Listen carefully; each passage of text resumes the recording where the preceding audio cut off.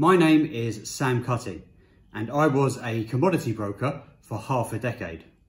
Now we produce sunflower oil and we're currently building our own cooperative for grains in Ukraine.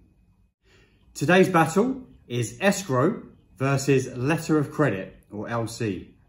Before we get into this video, don't forget to like and subscribe for more content like this. When it comes to protecting your investments and ensuring that financial transactions go smoothly, escrow and letters of credit are two very popular options. Both, of course, have their own set of advantages and disadvantages, and it's important to know the key differences so you can make an informed decision about which one is best for your needs. First, let's take a look at escrow. An escrow is a neutral third-party account that holds funds in a trust for specific purposes, such as a purchase of a property or international trade, for example, commodities. One of the main advantages of escrow is that it provides a level of security for both the buyer and seller. The buyer's funds are held in escrow until the terms of the sale are met. This helps to prevent fraud and ensures that both parties fulfill their obligations.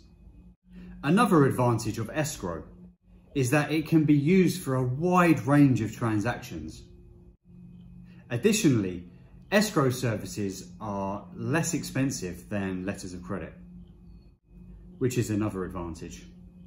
However, one of the main downsides of an escrow is that it can be a very slow process, since the escrow company needs to verify the terms of the transaction and ensure that both parties have fulfilled their obligations.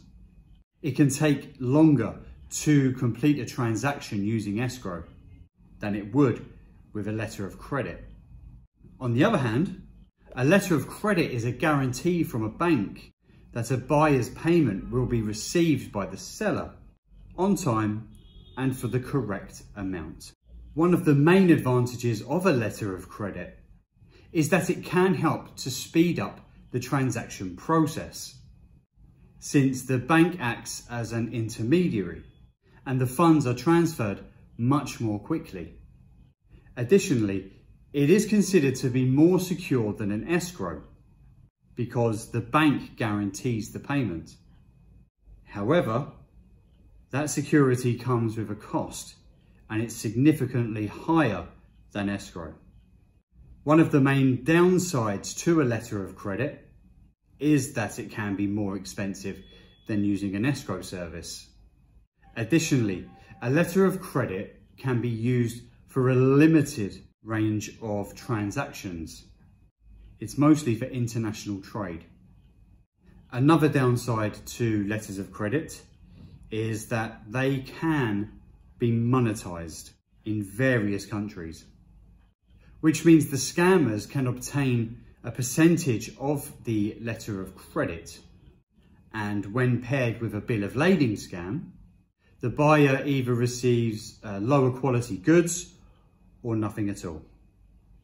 And the scammer is never heard from ever again.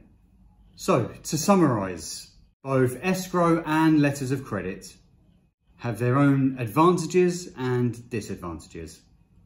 So, it's important to consider your needs and your goals when making a decision. If you want to learn more about the other types of payment methods that are used in international trade, my book, The Commodity Broker's Handbook, is now available on Amazon. I'll put a link in the description for you. So take care, and I'll see you in the next one.